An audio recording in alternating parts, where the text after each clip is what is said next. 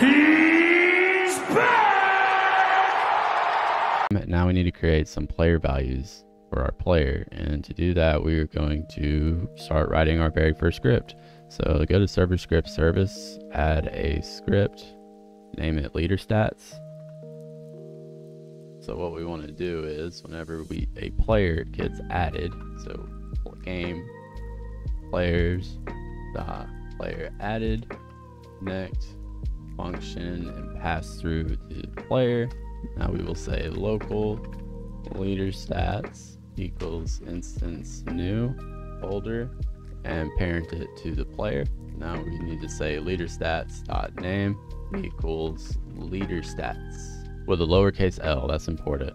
It needs to be lowercase l. It's like a built-in Roblox thing. For our leaderboard, we're going to keep track of goals for the player. So local goals equals instance dot new int value comma and parent this to leader stats. Then goals dot name equals goals, and you can lowercase it or uppercase the G if you want. It's completely up to you. What else do we need? We need a conditionals folder. So goals are going to be the only thing that we show for the leaderboard, for the player leaderboard. You could add a bunch of stuff if you wanted to though. I mean, you could add goals, gems, coins, saves, steals, whatever you wanted to, but we're just going to add goals. We're just making a simple soccer game. I'm just showing y'all how to get the skeleton of a soccer game made, and then I feel like if you get that far you should be able to tweak it and customize it to however you want to make your own soccer game. So anyways, we are going to create a local, actually I like to put this in a separate script. So there's our leader stats, but inside our leader stats script we're going to add another script. We're going to call it conditionals leader stats. So I'm actually going to just copy in this, and then we're going to say local leader stats equals player wait for child leader stats. And now we will say local conditionals equals instance dot new folder, and we're going to parent that to leader stats. Now we'll say conditionals dot name equals conditionals.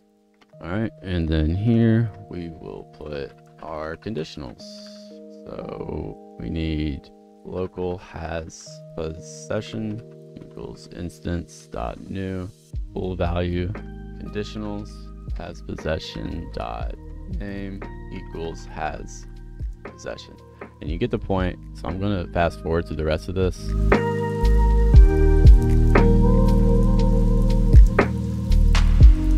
Alright, I think that is all we need for now, at least. If we need any more, we'll come back and add them, but we just got has possession, possession cooldown, shooting, and sliding. And I think that's it for what we need for our player values.